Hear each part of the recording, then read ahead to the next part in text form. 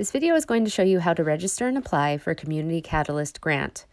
After clicking on the Neighborly Portal link on the DHCD website, you will land on this page. You will need to register for an account if you have never used the DHCD portal before. If you have any technical issues at all, you should email the support email address on the front page.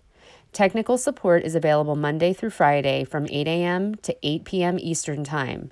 You will get a response to your email within 2 hours. To register, click the Register button on the top and fill in the requested information. When you are finished, click Continue. You will then receive an email asking you to verify your email address, and then you will be able to log in.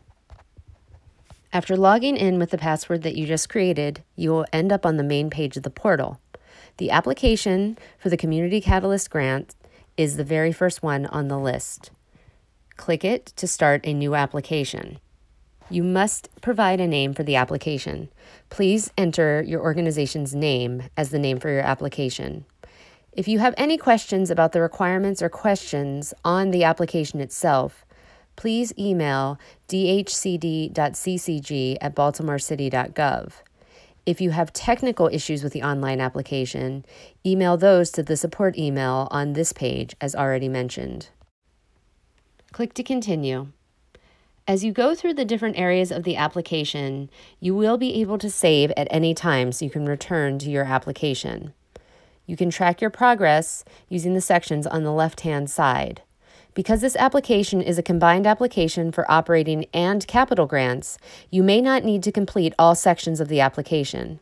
For this reason, we ask that you read the application guidelines thoroughly before beginning your application. You will want to stop at the bottom of each section and double-check that you have filled in all required pieces of the application. Not all questions are applicable for all applicants, so pay attention. There are some questions that are required for all applications. The system will stop you from submitting your application unless you have completed those questions. However, ultimately, you are responsible for making sure that you have completed all applicable information for your specific application before submitting it. No late applications will be accepted. Some parts of the application allow you or require you to upload a file. There will always be a small upload icon in those areas of the application. Don't forget, you can save your progress on any page and come back to it later. If you are only completing an operating grant application, then you will need to fill out all relevant questions in sections A, B, C, D, E, J, and K. If you are only completing a capital grant application, then you will only need to fill out all relevant questions in sections A, B, F, G, H, I, J, and K. If you're completing both on one application, you need to make sure you complete all relevant questions in all sections of the application. The required documents section, section J, has a list of the many documents required to meet threshold requirements for a complete application. In addition, each section of the application has required documents that must be uploaded.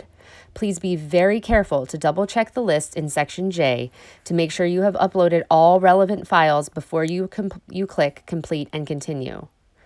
Before you submit your application, you must digitally sign the certificate of compliance by reading the compliance statement and checking the box. You will enter your digital signature below the statement. If you are applying as a partnership or collaboration, you will need signatures from all applicant parties. In this case, there is a form that you can download from the application to collect signatures. You must upload the file here in this case. This is only applicable to partnerships or collaborative applications. When you have completed the entire application, the final page will show a Complete and Submit button. The system will ask you to confirm that you are ready to submit.